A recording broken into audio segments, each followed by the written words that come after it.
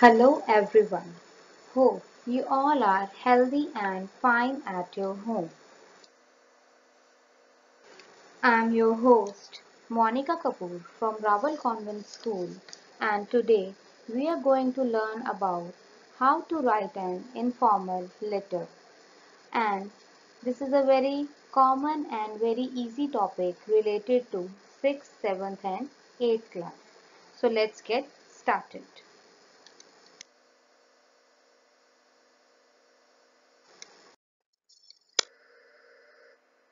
So first of all, we have to understand what is a letter.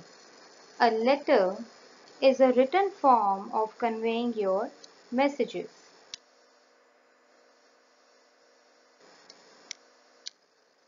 And the primary purpose of letter is to communicate with each other in written form.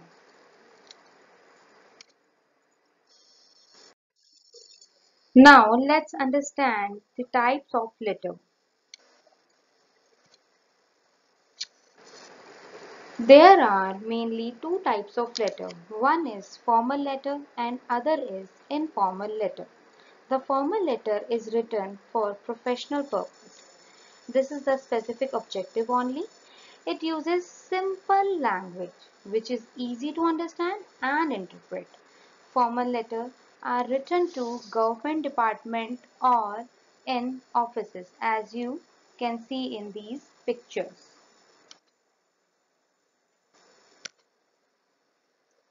Now let's understand when we use informal letters. Informal letters are written for personal communication. It uses casual and emotional tone. Informal letters are written to close friends and to close family members. So this is the basic difference between the formal letter and informal letter. As formal letters we are using for business or professional purposes, and in informal letters we are using casual and emotional tone and only used for the personal communication.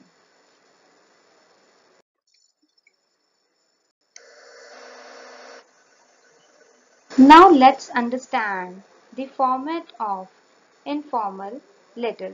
How to write an informal letter.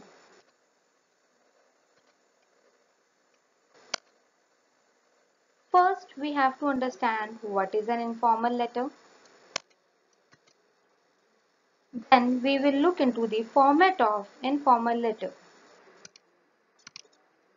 And finally, we will understand the formal format with the help of an example. Now let's understand what is an informal letter. As we discussed earlier, informal letters we always use the casual tone and we write it for the personal communication. We write it to our friends, to our close family members, or any close one whom you want to discuss your feelings and emotions very openly and in a very casual tone. Hope it is clear what is an informal letter.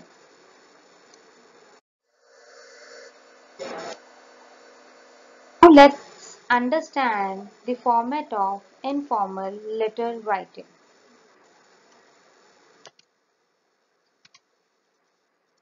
An informal letter must have 6 things in it.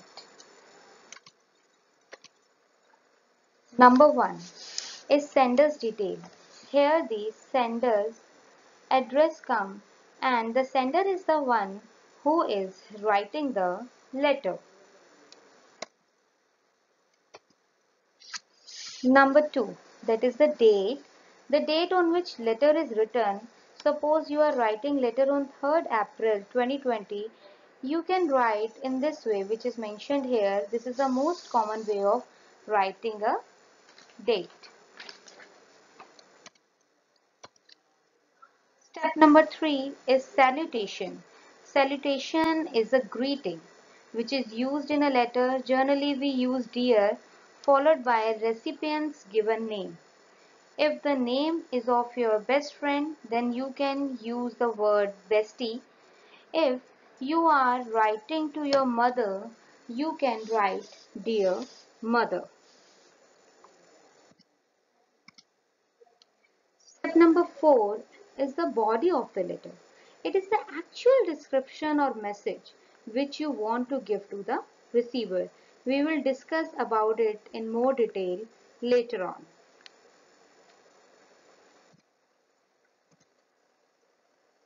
Now come to step number 5, that is the complimentary close. It is the way to end the letter. It means you are saying goodbye in general terms. It generally use yours lovingly in informal letters. Now step number 6 is sender's name and signature. Here you have to mention the sender's name and signatures. Now I would like that you pause your video for some time and once again revise all these 6 steps of format of informal letter writing. Now move further. Now let's understand about the body of the letter.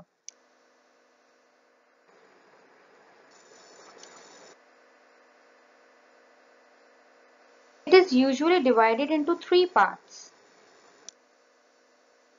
Number 1 is introduction. The introduction paragraph shares the purpose of letter. Number 2 is the main content. It conveys all the necessary details. Now the last one, the step number 3 is summary. It summarizes the information. Well, this is the general body format offered for any letter. So there are some certain key points that you need to remember while you are writing an informal letter. Point number 1.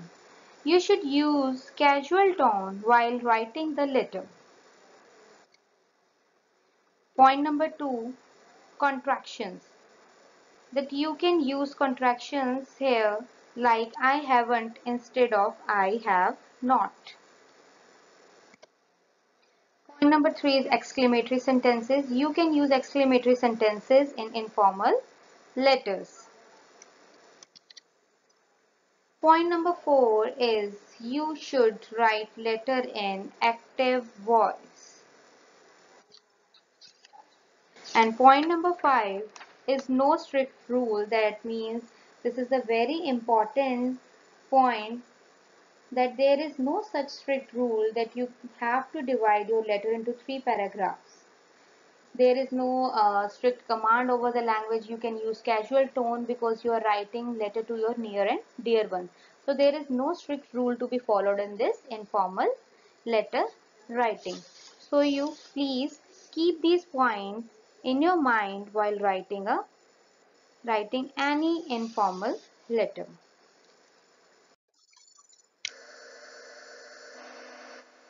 Now let's see an example and understand in a more better way.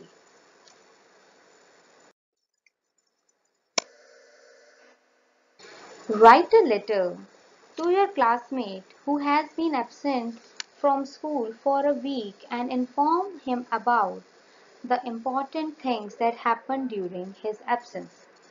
So first of all, we have to understand the question. Once we understand the question, that we have to write a letter to our classmate. So let's get started. Point number 1, as we discussed earlier in the format of letter writing, is sender's detail. Here I mentioned the sender's detail W102 Maya Enclave, New Delhi.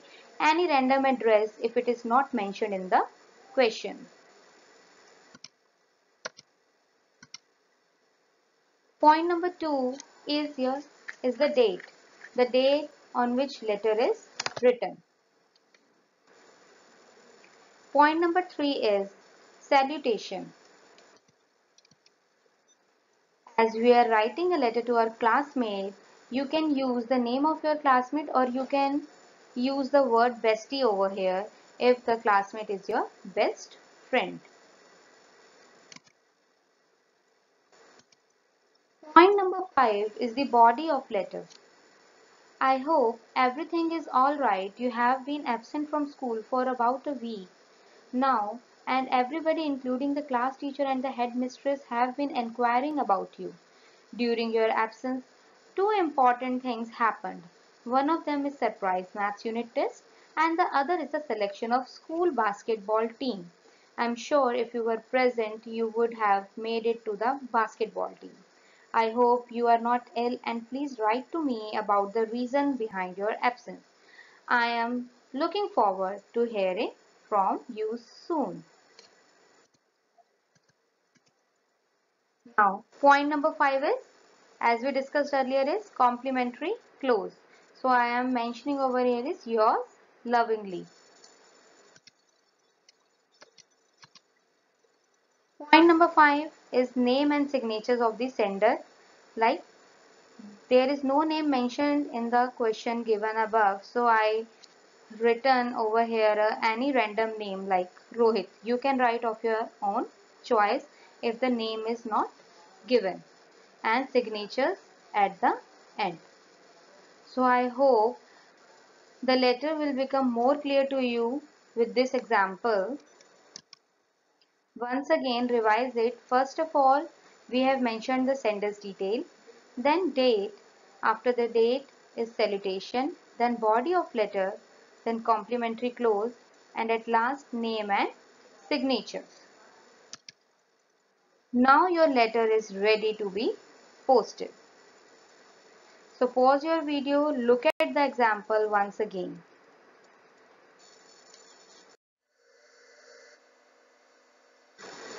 Thank you so much for watching my video. I hope this video will help you in scoring more better in your examination. And I hope this informal writing concept will become more clear to you.